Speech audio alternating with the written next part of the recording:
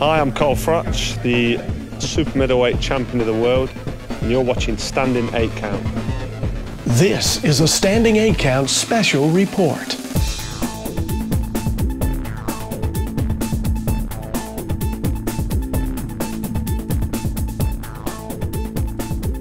Knowing he was down on all the scorecards heading into the 12th and final round, Carl Froch knew he needed a knockout to beat Jermain Taylor, and with 14 seconds left in the 12th and final round, that's exactly what Froch did, knocking out Taylor. And afterwards, he told us the point at which he knew he had to start putting the foot on the gas.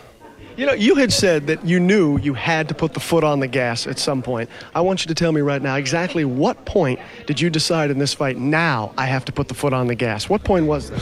Probably, I think it was start around 9 or 10.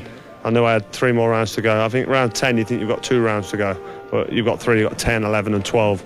And I think it was then where I thought, I'm out jabbing him, I'm out boxing him, but he's got the knockdown and he's caught me with some eye-catching shots.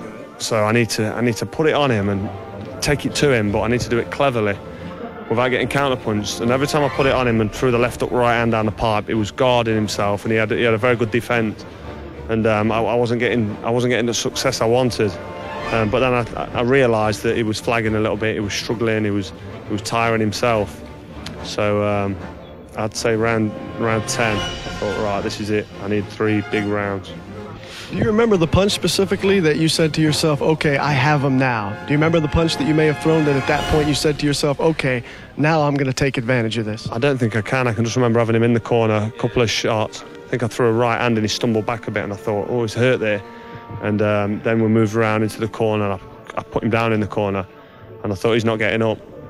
And he got up, you know, so then I thought, I'm tired myself now. I still don't want to get caught with a counter punch because he was waiting, he was looking, he's got a good uppercut. And to answer your question, I don't know, I can't remember the punch that hurt him bad, but the finish was good enough for the referee to jump in, it really was. Being a great deep water fighter and a guy that likes to go into those last few rounds, the championship rounds as they're called, how did you feel knowing that right up until that 8th round, that it looked as if certainly, you know, that of course he was ahead on the scorecards and you probably would need a knockout? What was going through your mind at that point? I mean, you know you're a good deep water fighter, so what were you thinking? I was really disheartened that I was behind on points and I couldn't get my shots together, and every time I tried to rough him up and get him going, it was countering me and jabbing me, hitting with a right hand and a couple of body shots. I was disappointed with myself. I was a little bit concerned, but as soon as I started throwing a right hand down the pipe and catching him, I could see him getting hurt. So that showed me that next time, if I fought him or fought anybody of his level, all I need to do is throw the punches. Like Thomas Hearns, he once said, if I'm hitting them, they're not hitting me. Throw the punches, and it hurts them, it breaks them down, and it does. I was waiting too long tonight. I waited too long. But you learn from fighting, and I'm a 25-0 fighter now, and that fight's brought me on, like the last fight before that's brought me on, and I'll be a better fighter for it. And certainly that knockdown was the first time, of course, that you had been knocked down, and I'm sure you're going to learn a lot from that as well. Is that a correct assessment? Definitely, yeah. You learn a lot from that kind of experience. I went down and I was shaken up a little bit, but it's easy to give up and think, you know, this fight's over. He's catching me strong. I'm in trouble, but I kept with it. I stuck with it. There's no way I'm gonna lie down and let somebody take my belt, my livelihood, and what I've worked all these years for.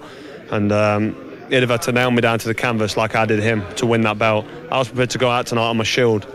And from round 10, 11 and 12, I was prepared to get knocked out myself trying to knock him out, because then I can sleep at night knowing that I've given my best, rather than going home thinking, you know, I still had some energy left in the tank there. What did I do that for? Because I've done that before as an amateur. I did it in the World Championship semi-finals and I didn't give it everything. And that's why a good amateur pedigree is important, because you take all that experience into the pros. It's a learning curve, and it's all that experience that I brought in with me that got me through that fight tonight. And my last question would be, how good does it make you feel right now knowing that prior to this fight a lot of people were like, we don't know Carl Froch. Who is he? Now I think a lot of people are going to know exactly who Carl Froch is in this country. How does that make you feel? I mean, after this performance, it must feel great. Yeah, I think it will feel better when it's sunk in. I've woke up tomorrow and my nose, the swelling on my nose has gone down, and my neck's not hurting and my hand's not hurting so much.